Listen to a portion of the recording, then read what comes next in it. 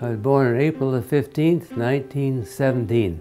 I grew up in Burnaby, North Burnaby.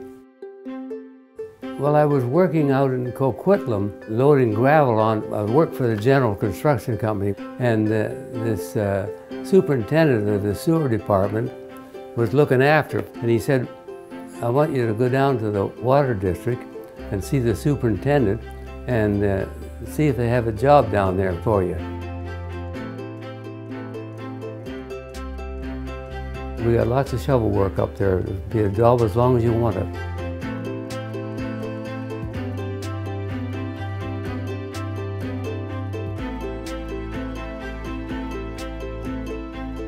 Wages those days were $1.25 an hour for shovel operators.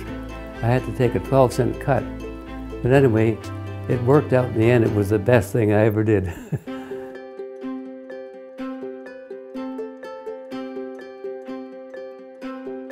Well, I started in 1950 with a camera club, so that's when I started taking pictures, 1950.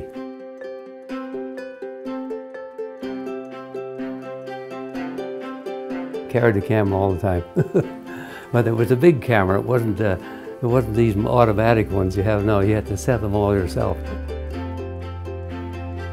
And I'd go out at noontime when my shovel was down and see if I could find something, to take a picture of. So in the meantime, I was taking pictures of the job.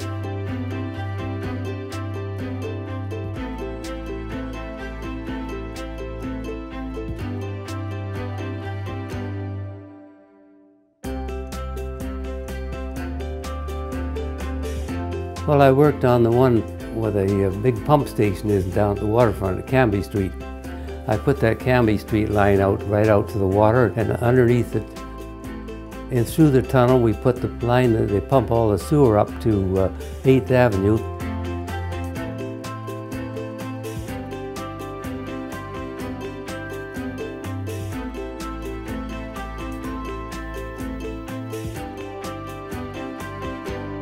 And the Fraser River, we worked over there on that big one that we floated across and went to the Iona Island treatment plant.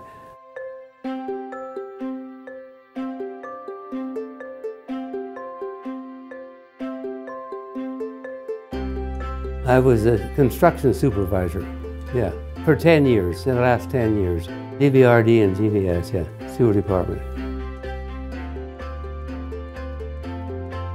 Well, the sewers and water mains, that was a big job. That went from the Seymour under the Burrard Inlet right up to the reservoir at Vancouver Heights. I worked on the Vancouver Heights side.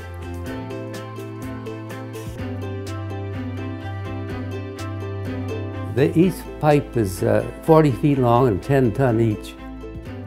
That was the last job I did. When I put the last valve in, I quit. I retired. I was 60 years old. 1977. I quit in the end of April 1977. Oh, we put in so many big sewers and water lines and changed things around so much, it's just unreal. Now I go down to Vancouver, I don't even know it, it's changed so much. I've been retired now, it'll be in April, 37 years. That's a long time.